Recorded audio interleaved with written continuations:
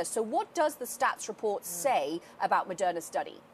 Good morning, Nara. Well, what a difference, I have to say, 24 hours makes. We were here yesterday talking about the fact that Moderna had this record high in the market, but there seems to be some cold water with this health publication stat. We should note as well, Bloomberg did say yesterday the results should be viewed with caution.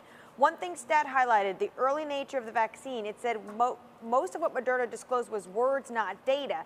It cited the lack of a press release from the U.S. National Institute of Allergies and Infectious Diseases. And on top of that, the report also cited experts who said we have to take this with a grain of salt. They were waiting to see more data. It's clear from the scientific community that data is going to lead and what they view as hopeful instead of words. But Nara, we've seen this before. We talked about this with Gilead.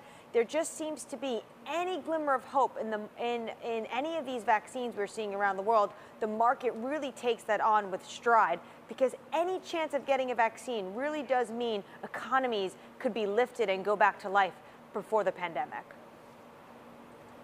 Yeah, none of us should really undermine the palpable sense of relief that you would get if somebody says to you, I've got something that can help possibly shift 20 million people, 36 million people from unemployment queues. So I think that's why markets move.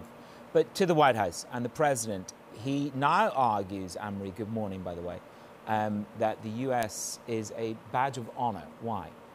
Good morning, Manis. He's talking about really pushing his narrative, saying that the U.S., which has more than 1.5 million cases, leads the world in terms of coronavirus cases. He says that it's a badge of honor because it reflects how much the U.S. is testing. So that was kind of his narrative. This has to do with the U.S. testing.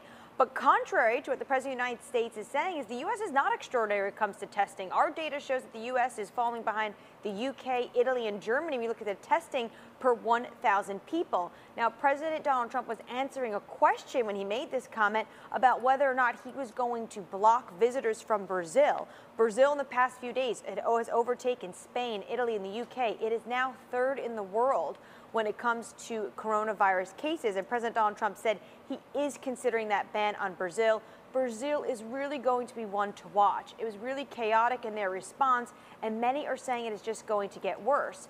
President Bolsonaro had fired the health minister last month, and the replacement for that health minister resigned last week. So really a chaotic situation in Brazil, and you could see the infection numbers are just ticking higher.